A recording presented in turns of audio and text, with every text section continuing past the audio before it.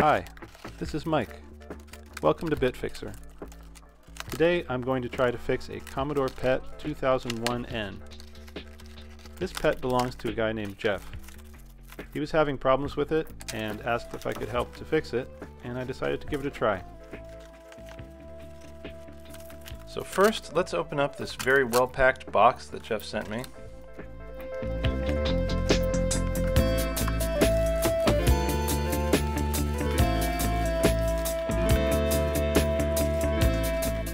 I'll make sure to save all the packing material for when I mail it back to him.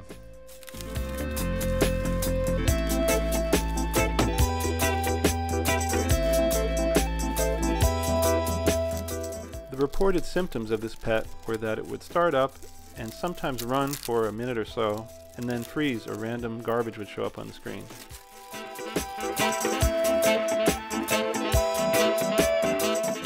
Jeff's computer is a PET 2001N with 32K of RAM.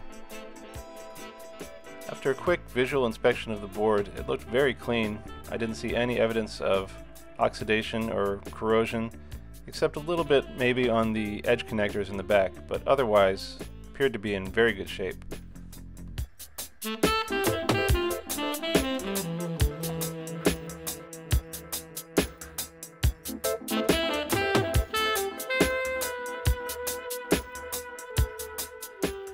I put the board into a PET 2001 chassis I had that's a little rusty and needs cleaning, but I know it works.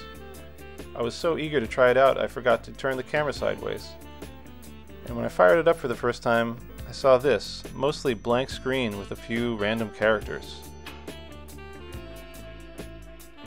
So before starting the repair, let's take a field trip to the beach where electronics belong. This device is called the ROMulator, and it's a gadget I built a couple of years ago, and it should have some features which will help us debug what's wrong with Jeff's PET.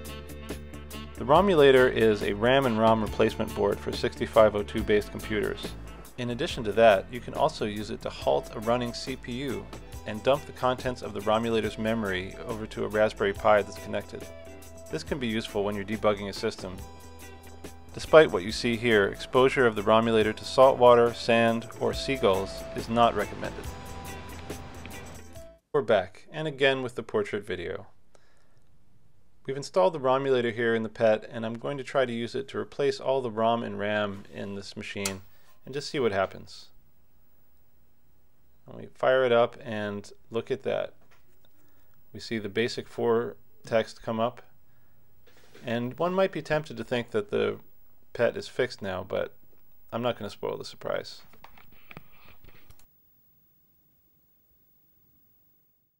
And then I tried it again with just the RAM replacement turned off, and we get a garbage screen. That would tend to indicate that there might be a problem with the RAM.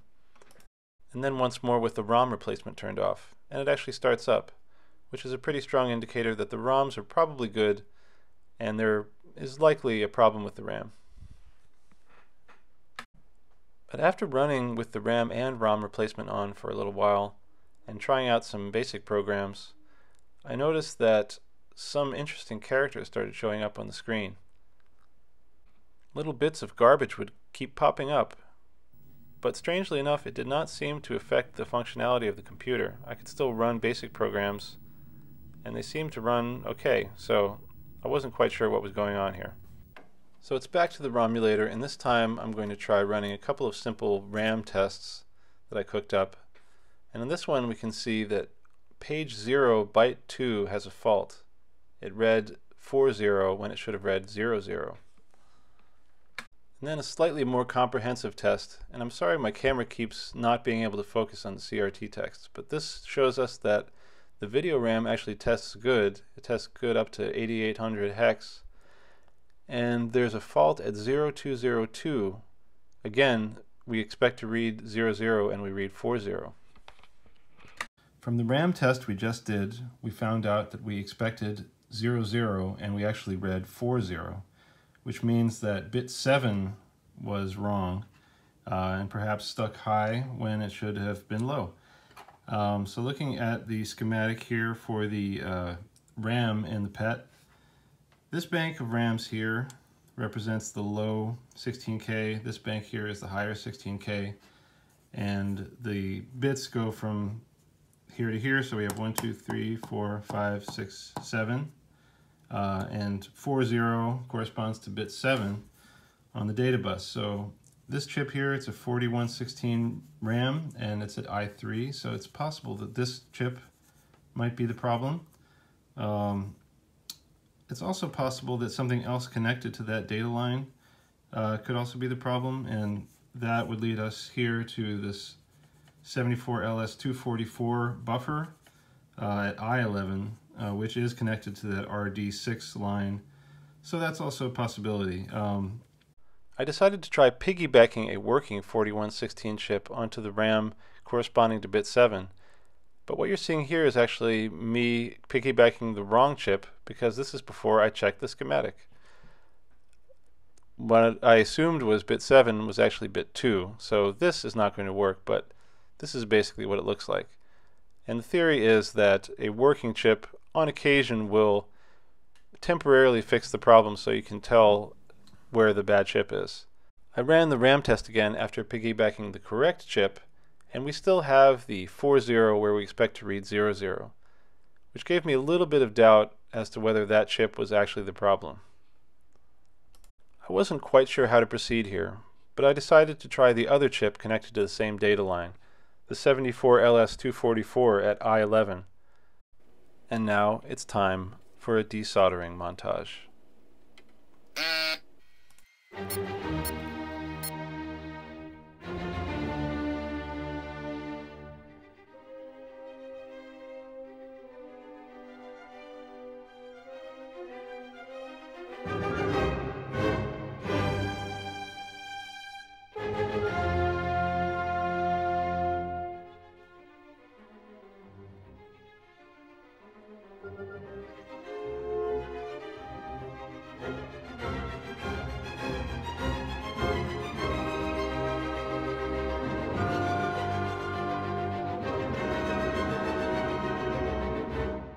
After changing the 74LS244 with a known working chip, the results of the RAM test changed, but it didn't fix the problem.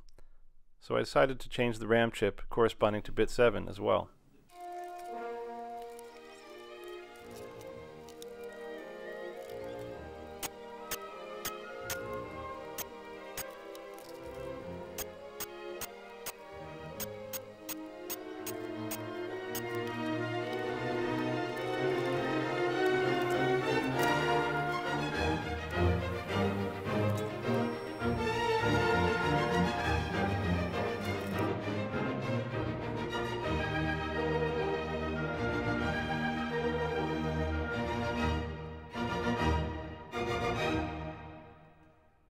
So after replacing the RAM, something else happened. I got a garbage screen on startup. Had I broken something?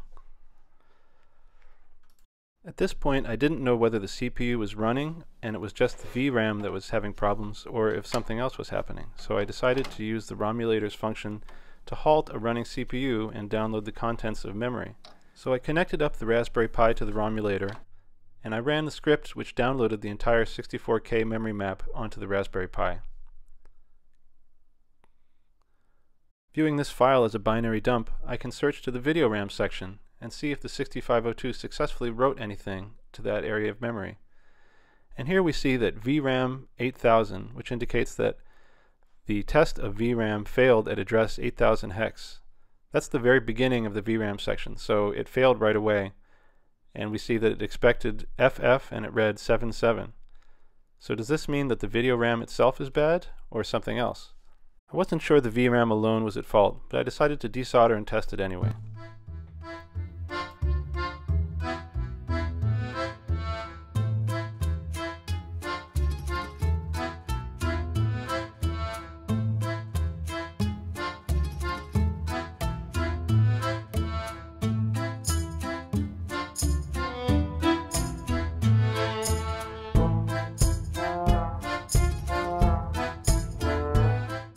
A quick test after replacing the video RAM showed me that this did not completely fix the problem. So I wanted to check a couple of signals related to writing and reading from video RAM. TV RAM read-write and TV RAM RW. I connected the ROMulator again, this time set to the NOP generator. This causes the CPU to keep reading the NOP or no-op instruction from memory. This causes the CPU to loop through the entirety of memory space, always reading and never writing. And here we're looking at the TV read signal. This signal is active when video RAM is being read from. There's 1K of video RAM and 64K of total memory space, so I expected this signal to go low for 1/64th of the time. This looks consistent with what we're seeing on the scope here. Then I looked at the TV RAM read-write signal and saw that it was toggling. I wasn't sure this was correct because I expected that signal to only be read from and not written to. So I decided to take a closer look at how the TV RAM read-write signal was generated. Select one of them. Anyhow, this input here comes in from this gate. This is the buffer, the BRW signal. And when I'm running the NOP generator, that's always in a read state because it's never writing, it's only reading. So, and then this is the inverse of that. So this is going to be always low, okay? So this is the phi2, the clock signal. That's going to be a high frequency signal. And this is another select signal over here, but the point is this is a NAND gate. So if these are all high, then this is going to be low. So if any of these are low, then this is going to be high. So this is always low, so this should be solid and high. And what that means is that the output for 2 here should just be, it's always going to be, in this case it's always going to be high. It should just be solid high because you have 5 volts here in 2A and you should have 5 volts here in 2B. So the output should just be solid high signal. And I am checking on my working PET here. I took a look at the signals on a working PET. This is pin 6 on that quad 2-to-1 mux. This is the input for the TV RAM read-write signal, and this is the output. So you can see that it is a little bit noisy, but it remains at a logic high. And then I looked at the same signals on Jeff's PET, finding pin 6 here on that quad 2-to-1 mux. The input looks the same, a solid high logic level. Look at that. And then at pin 7, TV RAM read-write, we see that there are little glitches to ground. I wasn't sure what was going on here and wasn't sure if it made any difference, but it didn't seem quite right. So more desoldering as we remove that 74LS157.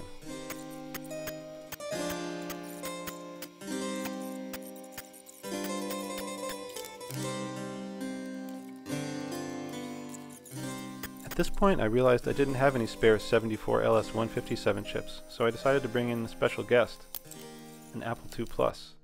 And I borrowed a 74LS257.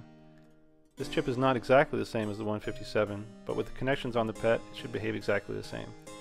But unfortunately, even after replacement, we still have problems. Back to looking at the schematic, decided to try tracing what was happening with the read-write signal as it went through a couple of different chips here, specifically the buffer at A10 and the inverter at A3. With the NOP generator, the CPU never writes to memory, but I wanted to test the write function to video RAM. So I wrote up a small program which would just write to a location in video RAM over and over again, and I mapped this to one of the settings on the ROMulator.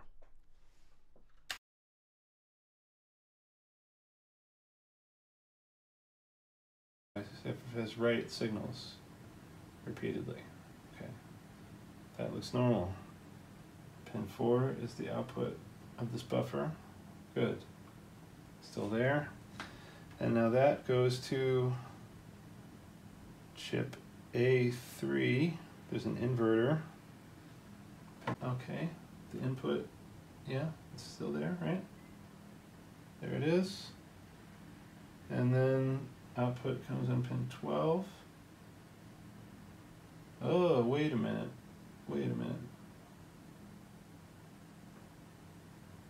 Hold on. So this is pin 13, chip A3, which is an inverter, 74LS04. Okay, now this, hold on a second, pin 12, yeah, pin 12 should just be the inverse of this signal. And am I looking at something that's ground? It's nothing, 0, right? 13 and 12. Nothing. Alright. I think maybe this is something, because yeah, this drives, this is an important signal. This is the BRW signal, and that controls the memory write timing. Yeah, look, that's the read-write pin. 13, 12. Nothing. Alright, well, we got another chip to replace. A3 hex inverter. Here's the chip we found the fault with at A3. It's a hex inverter, 74LS04. I don't have a desoldering montage for this one, so let's just skip right to the result. So this is interesting. So you can see it's actually, it looks like it's actually running. The CPU is running, and it's just printing out something on the screen. It's definitely garbled, and we're getting a full screen flash there. And I've noticed this odd thing happening too. If different keys you push actually change everything in the background. So we're getting some odd manifestation of this bug at this point. So once again, I'm going to do the memory dump trick on the ROMulator here, running the VRAM test again. And even though the screen is garbled, we should be able to dump what's in VRAM to the Raspberry Pi and see what the CPU actually wrote there.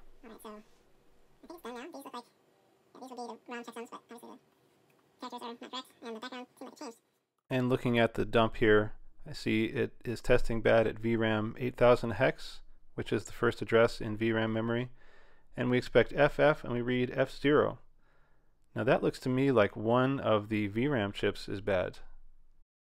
And what I just remembered right now is that the VRAM chips I had in the PET at that moment were purchased new. And I put the old VRAM chips in and ran the test again, and look at that. The screen looks normal, and the VRAM is testing good up to 8800, even though you can't see it here because my camera doesn't know what to do with CRTs. So let's start up again. This is without the ROMulator in, and the computer is working.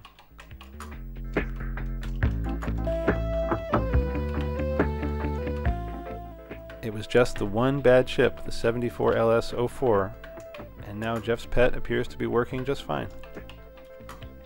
And it turned out that one of the two 2114 SRAM chips I bought to replace the VRAM in this computer turned out to be bad. I wrote some basic programs to celebrate.